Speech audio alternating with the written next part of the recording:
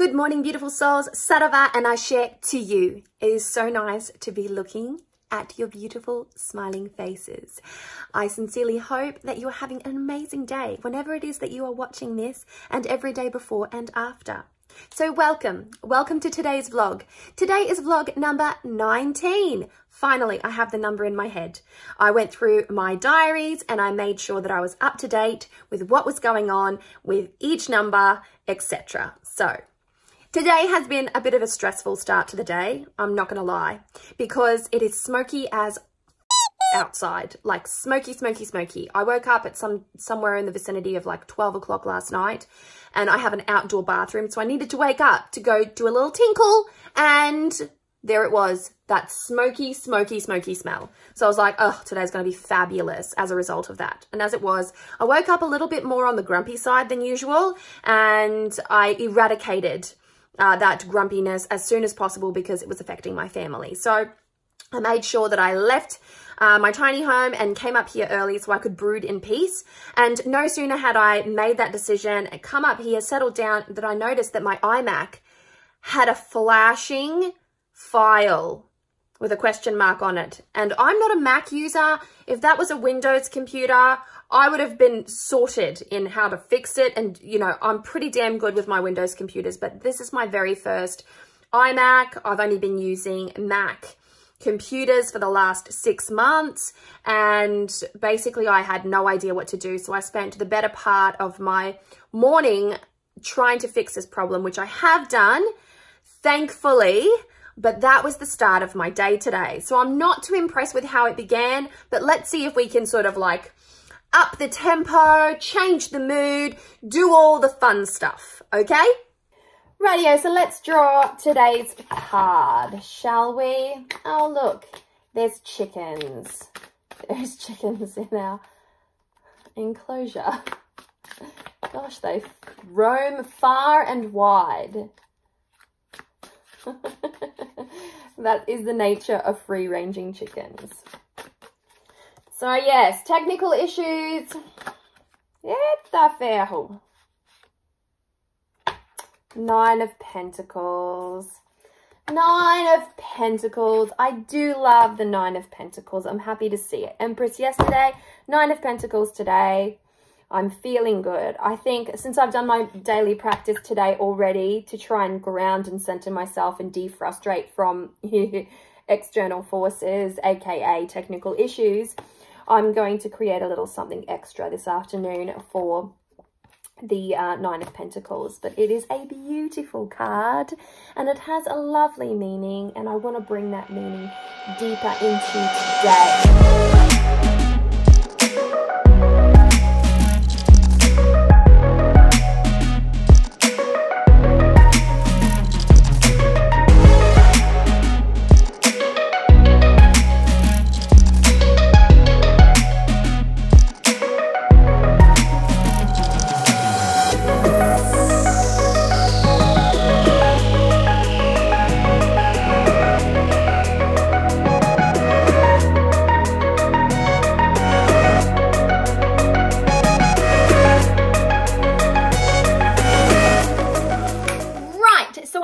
Talk a little bit about what I am currently reading, because I'm excited.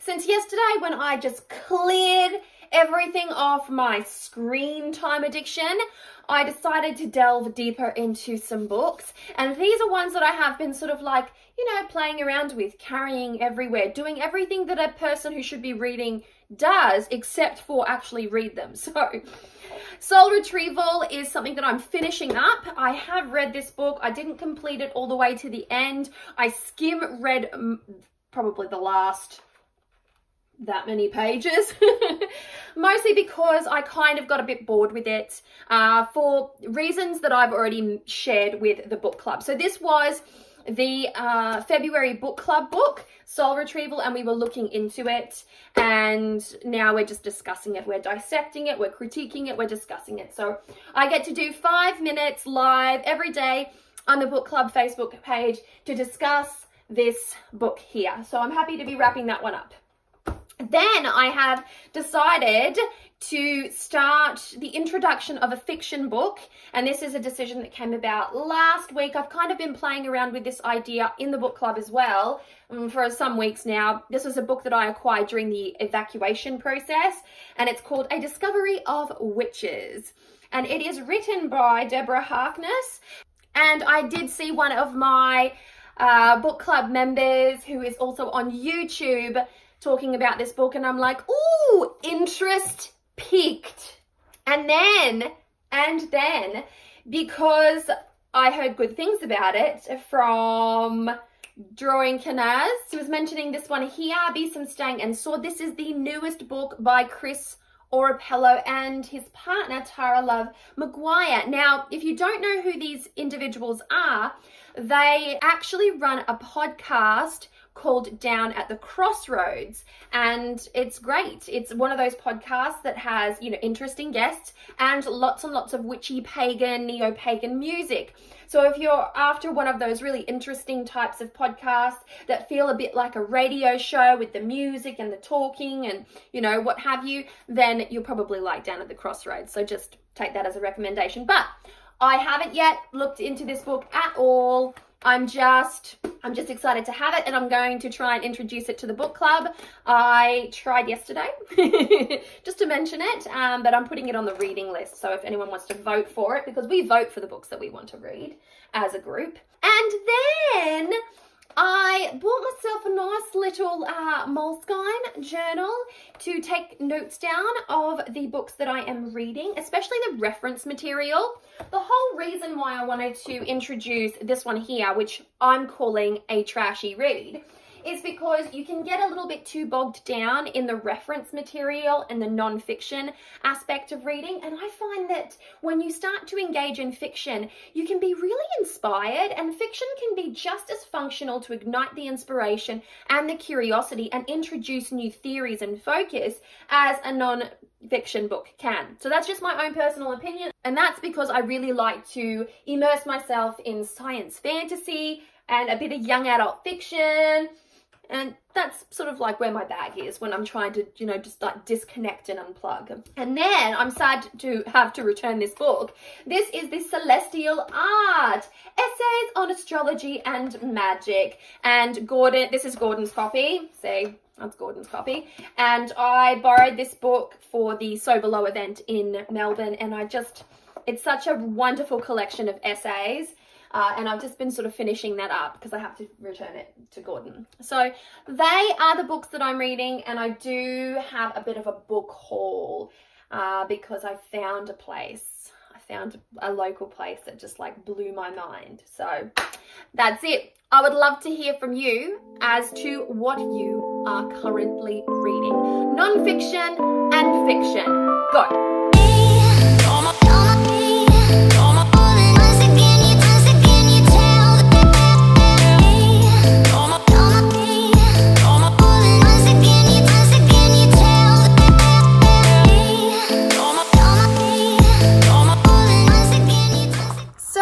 Taking a brief intermission, holy doolies, to take lunch. Check out the landscape behind me. Look at all of that smoke haze. It's not even doing it justice. It's so smoky today. Gosh, it was that massive heat wave that reignited some of the smaller burning fires, and it's been sort of smoky now every day, but today's been the worst of them all. Ugh. I'm hungry, so I need to go and get something to eat. So let's do that.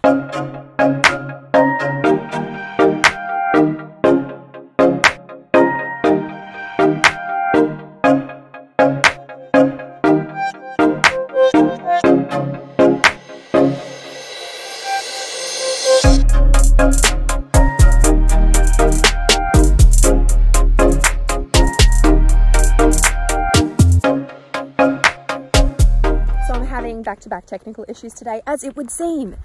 So I just went to use my phone and it wouldn't turn on. It just wouldn't turn on. This is a new iPhone 10, mind you, and it wouldn't turn on. So I pressed and held the button, did the things, then took a deep breath, plugged it in, not that it was flat, plugged it in and walked away, had some lunch, came back to it, it was working fine, and I'm like, computer and phone, how intriguing.